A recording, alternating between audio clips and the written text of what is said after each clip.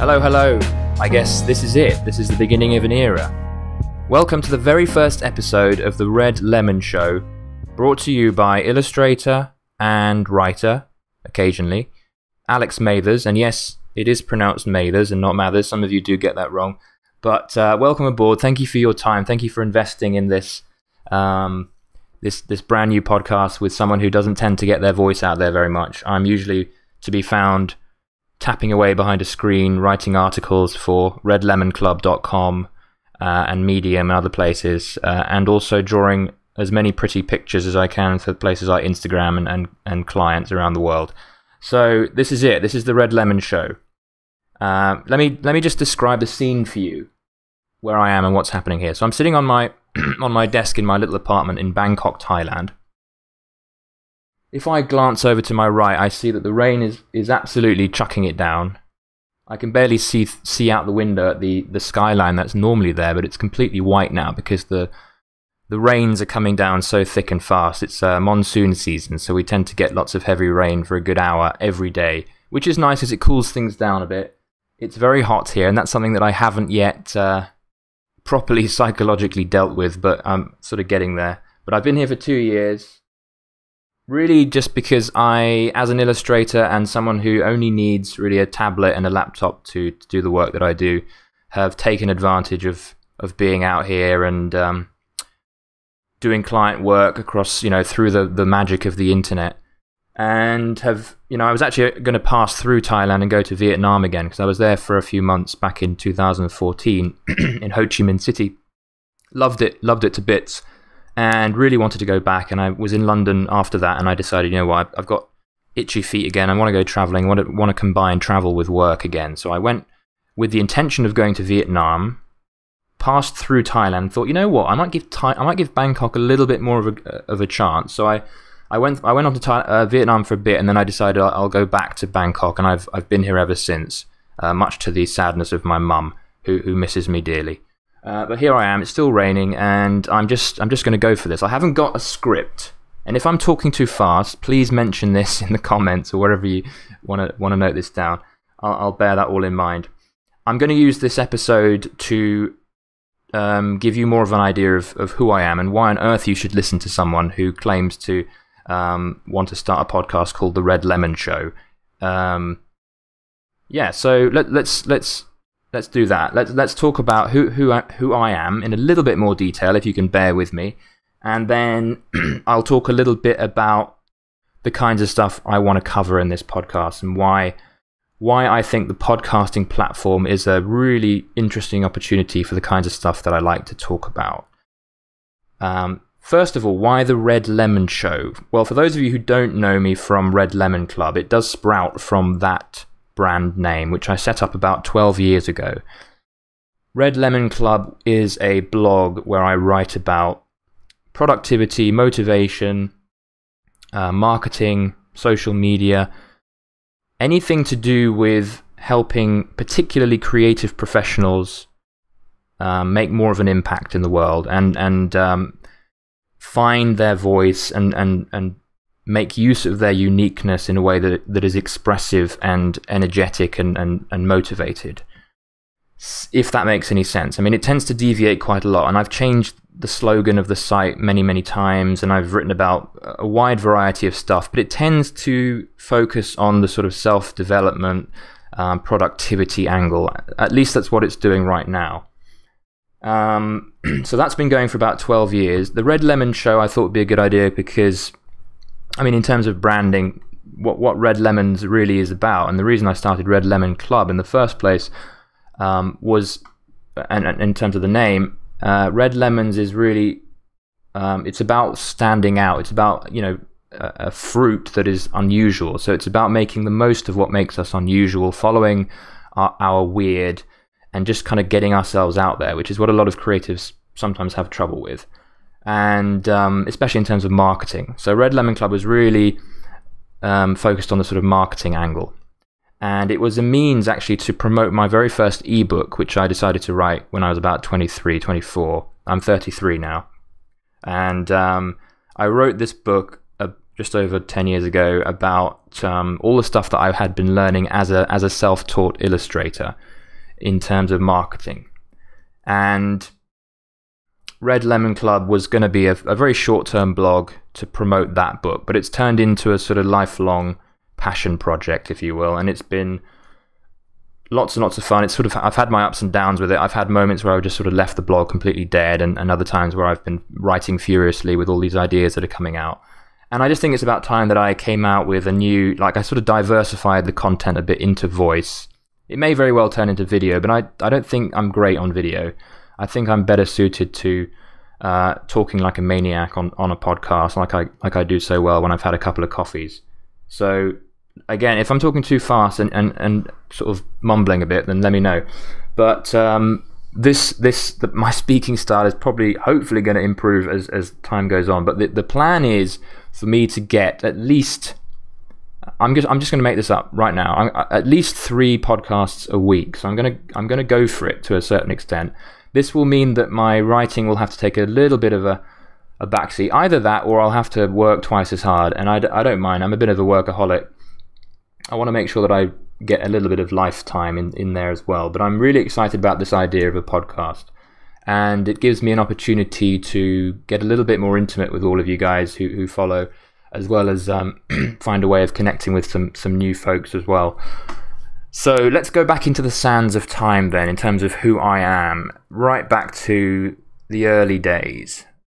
And so I was quite lucky growing up in terms of being able to see a lot of the world. My dad was a diplomat, and as a family we'd follow him around, jumping from country to country, right from when I was born. I was born in Denmark, lived there for a couple of years. I'm actually English, in case some of you are wondering, not Australian, from the UK. My mum is from Austria, actually. I'm half Austrian. My dad is from the UK. But I was born in Denmark, lived there for a little bit, jumped around loads of times. Me and my sister, my mum and my dad, would go on various postings around the world. He'd be working for the Foreign Office.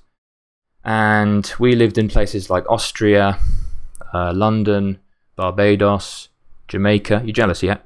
Yeah. Sweden, lived in Iran, where our house got hit by a missile, which was interesting.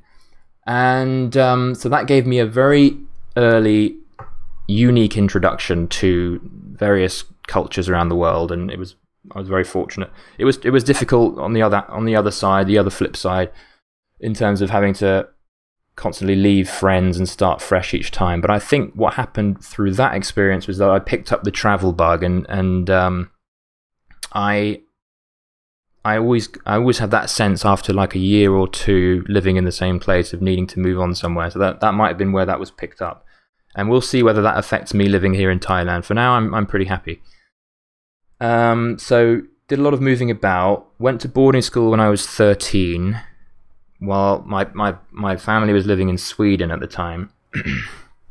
And the first year of boarding school in the UK was absolute hell. Hated every minute of it. Had to share a dorm with 11 other stinking blokes, and I shudder to sort of think back on it. Everyone bullied each other. We were all horrible to each other. The older boys bullied the younger guys, and the younger guys bullied each other, and it was just a miserable experience. Quite character building though, and I missed home dreadfully. I was homesick for the entire time. Very quiet, barely spoke. Everybody called me boring because I was so dull and quiet. And that really affected my confidence for sure. But it got better through the years, and I began to enjoy it towards the end, and started kind of doing impressions of the teachers and things like that, and making a bit more of a name for myself, so you could say.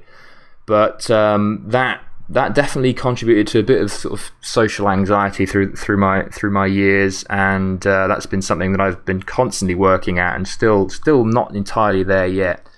So that's why self-confidence and anxiety tends to be a focal point for the stuff that I write about, and it seems to be making a bit of an impact with my readers, because of my direct experience. I suppose that does help.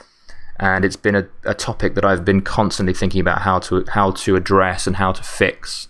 And I'm a hell of a lot better than I was.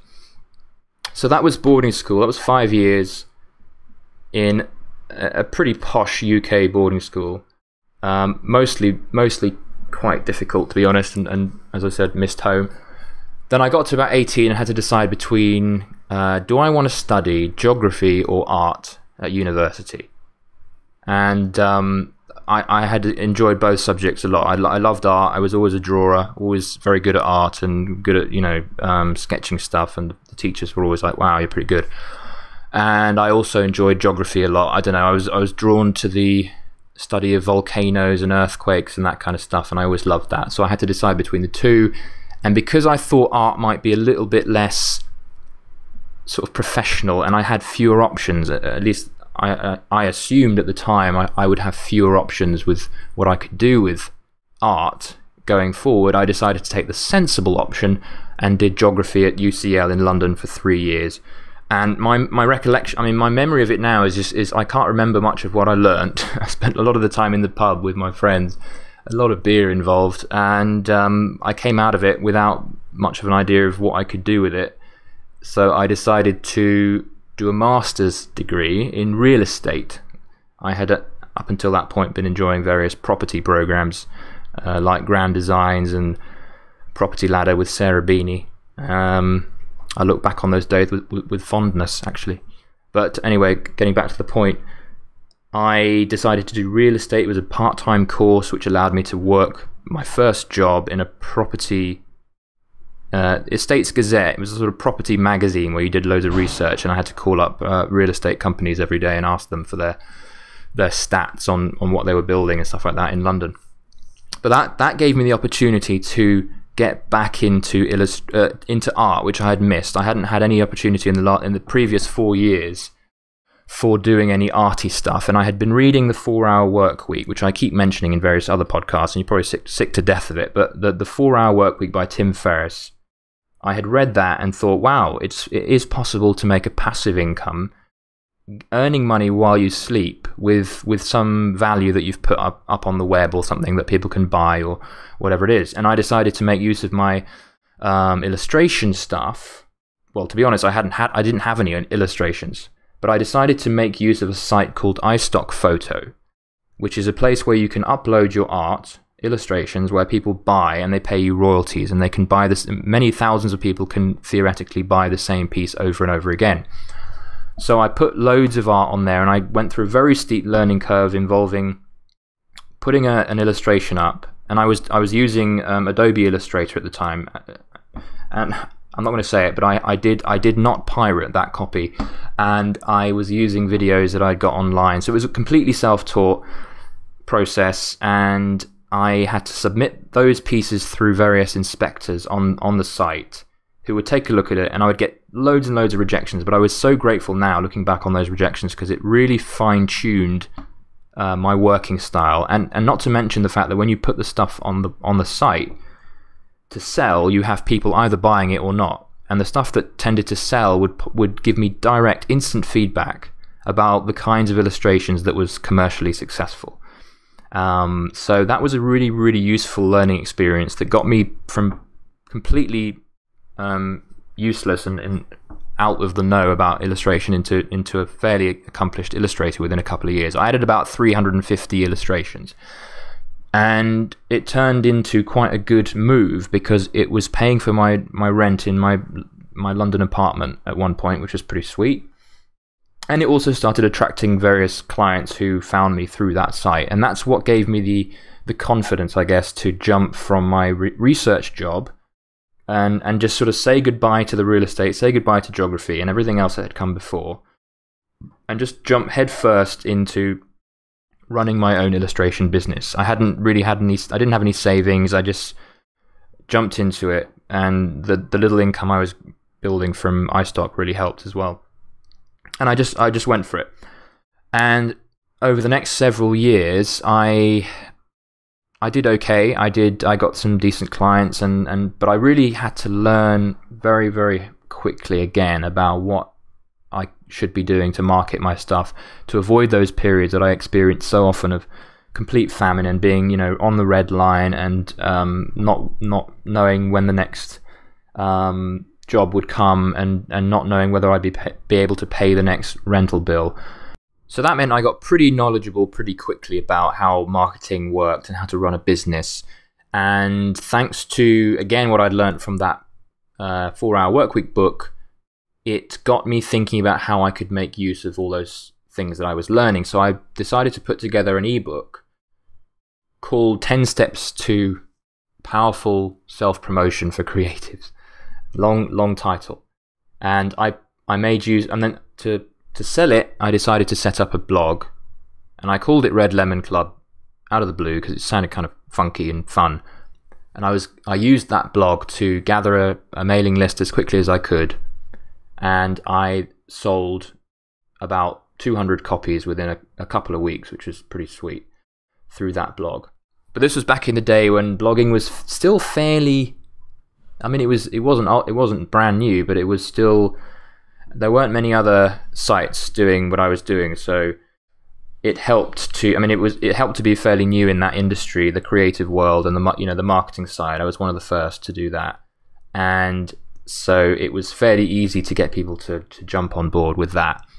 So that was a nice little success, and I've been running Red Lemon Club since then, really. So I've been doing a combination of illustration work for various clients. I've worked with the BBC, Kraft, Google. I had a stint with when I was living in Japan. I was working with Google Plus on their team for a little bit, which was a really cool experience.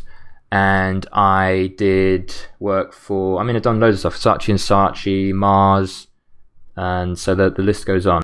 So I've continued to write for Red Lemon Club since then. That was around 2009 when I set Red Lemon Club up. And it's brought loads of opportunities from speaking gigs. I did a talk in Tokyo, and I've done talks for Off Festival in Barcelona, and the AOI, Association of Illustrators in London, and stuff in Vietnam and all over the place. And it has introduced me to one-to-one coaching, and I've done everything I can to train my followers as well as I can. And for the last few years, I've taken a back seat from the coaching and have gone more into the writing. And I've really enjoyed the last couple of years of going quite deep and experimental into the writing side. But I guess there's going to be a bit of a change with this podcast layered onto the writing, and there's all kinds of things in the works still. I have a product coming out, a new planner that I'm really excited about introducing, and I have a shop that I'm about to release, and probably by the time you're listening to this, it's going to be already up there. And I'm just excited to keep expanding the Red Lemon empire, really. I hope that I've given you enough there. I'm sure I'll have an opportunity to reveal tidbits about me in upcoming episodes, but that was a quick overview of how Red Lemon Club came to be, and how I sort of started in, geography of all places, and ended up as an illustrator, and now much more of a full-time blogger. I do a bit of illustration stuff. I was lucky enough to make a really clever / stupid investment in Bitcoins a while ago, so that's helped me put a lot more content out than I otherwise would have been able to. I think I would have been doing much more illustration stuff in the last year, so I'm really, really grateful for that, and I hope the bloody Bitcoin prices continue to go up. So that's helped a lot, and here I am, and I plan to do this at least 3 times a week. It might even be more than that. It probably might be less than that, but I hope that you guys are going to hold me accountable a little bit for getting these podcasts out. So in terms of what is going to be put out for content, tell me what you guys want for a start. Where I want to start is answering questions. I'm really excited to use this opportunity, this platform, to answer questions more directly and go into a little bit more depth with individual questions from individual subscribers and fans. So that's going to be a focal point for sure. But I also want to use this as a chance to get other people on board, get a chance to chat with other creative minds and other entrepreneurs and anyone from any relevant field that is going to help Red Lemons, people like you and me, be able to better focus, stay motivated, market themselves better, run more efficient businesses, make more side income, all those things that help us thrive as creative people. And I think that's going to be exciting, because it can't just be me the whole time talking, because there is a limit to the amount I know and the amount of experiences I've had. So I'm really excited to bring on various guests, and you are free to suggest names. Again, as I said, that the focus will be on, ultimately it's self-development, but it also will go into a little bit more of the technical side and go a little bit more detailed for how we can push our businesses forward. And I've talked about all this stuff, so I'm repeating myself. So that's what I want to be going into. And as I said, this is all not scripted, and I haven't really got a crystal clear plan. I don't think it's wise to have too clear a plan for how things are going to develop with this show, because who knows? I will probably learn something interesting with every show that I do, and change tack a little bit. Maybe it stays consistent. We'll see. A lot of the feedback I want to see from you guys, so that I can tweak and make this show the best it can be. But I know that I want to keep this going, and I'm really excited to see what you guys think, and let me know if you find my monotonous tones monotonous, or whether you actually like what you're hearing as well. So that's always useful. I know that I do I too often, and I need to work on that. But as I said, my speaking style should continually improve, and it'll be interesting when I have another dynamic with someone else to talk to opposite me as well. So that's going to be very exciting. I think I'm going to leave it there for this first episode, and in the next one I'm going to answer a specific question and see how long that goes on for, whether that only requires a few minutes, or if it requires a longer show. Maybe I'll get someone in within the next week or two, some new guest. And again, let me know who you think are some good names. In the meantime, I would recommend you go over to redlemonclub.com and read the most recent article if you haven't already. The shop should be up by the time you hear this. If it's not, hold on. I will be giving out lots of interesting Red Lemon Club themed merchandise, and some of my prints are going to be put up on there. I'm going to be adding new products all the time, but the big one is the Book of Lift. Now you want to be thinking about this one. This is an interesting product. This is based on a blog post I put out about a year ago in 2017. I wrote a post about all the questions that I ask myself every morning before I start the day. These are questions that range from, what are my longer term goals? What are my priority tasks that I need to do today? How am I going to start the day positively? Who am I going to reach out to today to move my network forward a little bit? What am I going to do today to push myself out of my comfort zone? All these questions that narrow your focus down to the things that really matter, the things that will make the biggest difference in your life, and the things that will lead to the biggest results. These are all fine-tuned in this post, which I then turned into a book, and I've called it the Book of Lift. And I've added a few extra bits to it, like notes areas and calendars and stuff like that. That will be available soon, so keep your eye on that. I would love for you to take a look at it. I'm expecting some tweaks with that over time, but I think I'm pretty happy with the book in its current form. I've been using it for a little over 9 months now. I use it every morning, except on those days when I'm really lazy and I just am not in the mood. But to be honest, whenever I have used it, it just channels my thinking right down. And this is a problem I've had for so long. It's like so many things I could do, so many cool, shiny things I could chase, so many videos I could watch, so many interesting new books to read. I mean, it's endless, and it's becoming more profound and more significant in the modern age, I think. It's just so many things we could do, and just not having that focus and that ability to decide without feeling that you're making the wrong decision. The book will give you it in question form, so that you don't have to sort of double think. You just answer the question, get it done, and then at the end of the process, you have a list in front of you of all the things you need to be getting on with that day that matter the most to you. And it's all down to what matters to you. It's not anyone else's rules. It's your own sense of what brings you to life and what's going to move you forward most effectively. So I'm really excited about putting that book out. Book of Lift. I will give you the details about that in the next episode. Thank you guys for listening.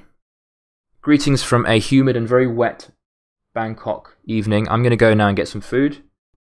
Do make sure that you have subscribed to this podcast wherever it is that you are listening from.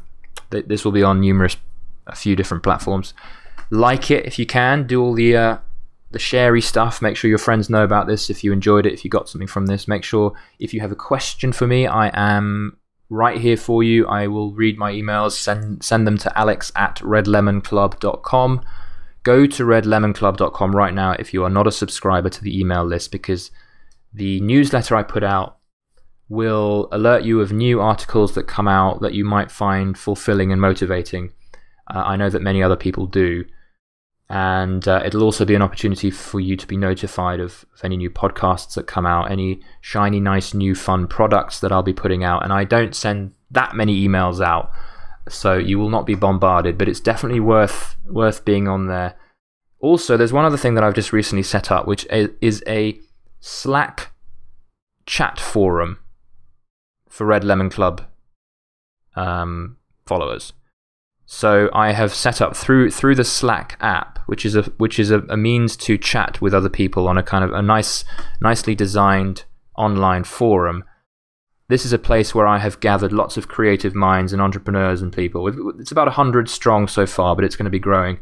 And the exciting thing is that it's split into different channels that will be dedicated to a different craft. So whether it be video making, writing, visual arts, productivity, marketing itself. There's even one for the blockchain. So we've got a blockchain channel where people are talking about the future of the cryptocurrencies and blockchain and how that can affect the creative industries, and it's really fascinating. But it's cool because you can talk to not only people in your own bubble, but people outside of your creative sphere as well, and they're all brought together there, which is really exciting. So go to redlemonclub.com/Slack. And you'll be able to sign up for that. I do go through all the applications to take a look, make sure that you aren't a complete nutcase. Okay, looking forward to seeing you there. And again, follow, like, and give me feedback. Looking forward to talking to you guys in the next one. See you later.